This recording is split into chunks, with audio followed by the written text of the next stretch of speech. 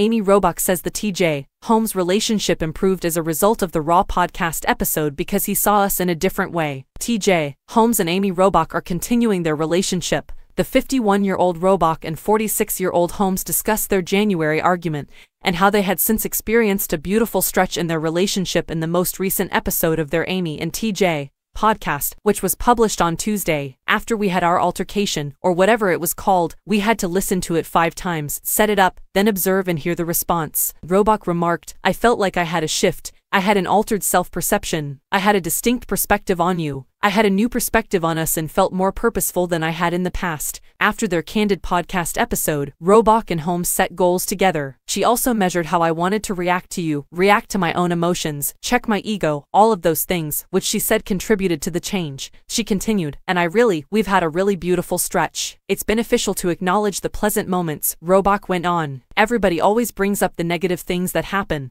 But sometimes you might also say, hey, we're doing well." Being able to tell someone that is beneficial. Robach and Holmes vented their displeasure to one another on their podcast in January, sparking a heated debate about their communication problems. The former co-anchors of GMA3, What You Need to Know, affirmed in an Instagram reel that they were still together and working through their problems shortly after the episode's premiere.